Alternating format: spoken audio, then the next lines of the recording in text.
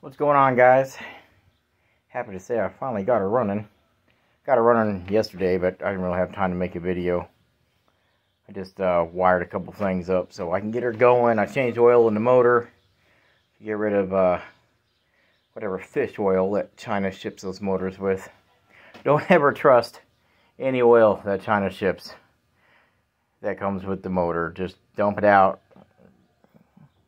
Figure out what you want to stick in there. I just put 10W30 in this one, and I believe it just takes a little over a quart. Still need to do the chain tensioner. I am not sure if I want to keep that sprocket on that bearing versus usually I put longboard wheels in there with big grooves for a chain tensioner. I just have it clamped on right now. I need to. That is definitely getting done today. Motor's bolted in. I finally got the exhaust gaskets in here. As you can see, the muffler is bolted on temporarily. It sounds really nice. And I finally got my carburetor airbox delete kit, whatever the hell you call those things. But that's on there. Went to the auto parts store, got this little breather filter. These filters, it's about 13 bucks or something. They fit perfectly when you take off all of the, what the hell you call that stuff that nobody likes on their bike. Emissions crap, yeah. Anyway, it'll plug right on there. A little hose clamp, you're good. I had to get 2 different size hoses for that. That's not its permanent resting place, but it'll be something near there. For now, I just put this bolt in with the spring so we could have some return on the, because I haven't got the throttle installed yet.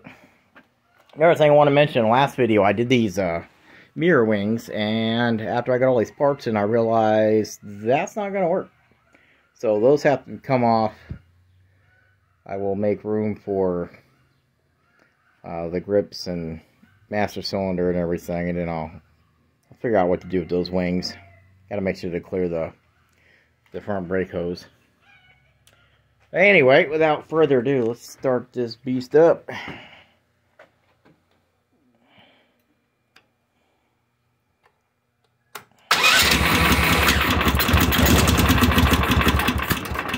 You know what? It's going to be hard to do with one hand.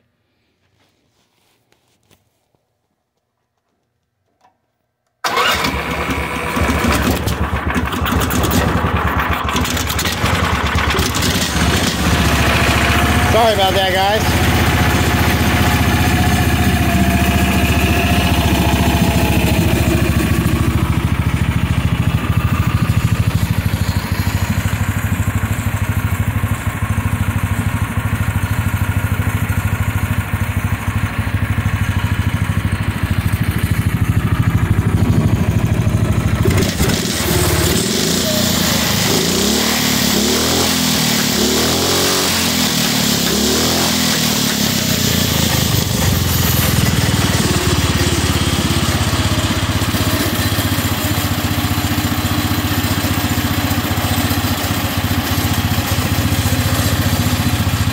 I think this is part 7,